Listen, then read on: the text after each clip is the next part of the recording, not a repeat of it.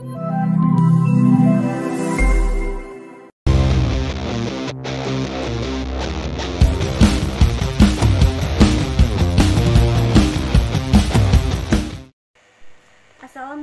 warahmatullahi wabarakatuh.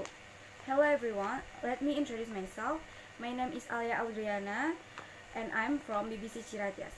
On this occasion, I will deliver my speech about the challenges of home learning during the COVID-19 pandemic. And before that, let me give thanks to Allah Subhanahu wa Ta'ala who give us the healthy time and also chance to continue learning until now.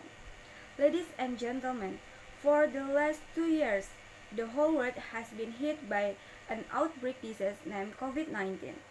This virus, which is said to have originated in Wuhan, China, has become a scary thing because of its rapid spread and the risk of the death from the virus. People should not congregate or gather so that their space for movement is limited. This disturbs people's lives from various fields, especially in the economic and education sector.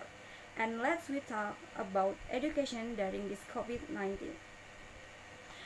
Because there is no crowd, therefore the school is suspended. All the students from elementary school to even college are doing learning from home. Of course, this is a challenge not only for students and teachers, but parents have to contribute to the learning process. Especially for the parents whose the children are still in elementary school, who still really need parental guidance in carrying out these lessons. But this becomes difficult when we realize the fact that not all the parents of students are at home every day. Some of them might have to work and cannot accompany their children. But parents who can accompany their children also can get into trouble. This can be seen from various complaints from the mothers who accompany their children in this learning process.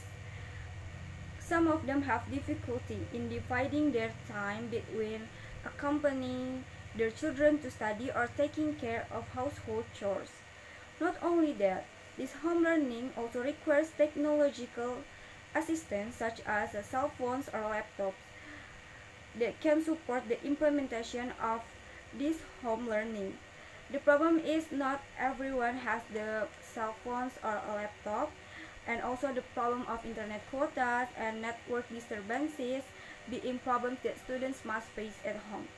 And also the ineffectiveness of delivering learning material is also felt by the students. And with the many challenges in problem in carrying out home learning, the government has provided several solutions, such as financial assistance or the distribution of internet quotas for learning. And we as a student must also try to fight against COVID-19 so that we can return to a normal learning at school. And this is the end of my speech today. I hope we can take a good lesson from what I delivered today, and I ask for forgiveness for any words and behalf which are not supposed to do, and thank you for your kind attention. Wassalamualaikum warahmatullahi wabarakatuh.